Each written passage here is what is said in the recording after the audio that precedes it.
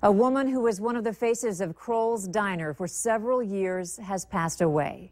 Clara Hedin died on January 28th at age 88. Family members describe her as spunky, saying she was always a lot of fun to be around. That was made clear in the commercials she took part in for Kroll's diner.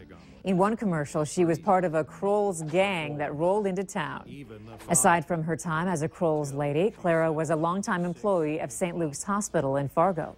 Visitation will be on Thursday in St. Francis de Sales Catholic Church in Moorhead. Visitation is from 4 to 6 p.m. with a prayer service at 6. A funeral mass will be at 11 a.m. on Friday.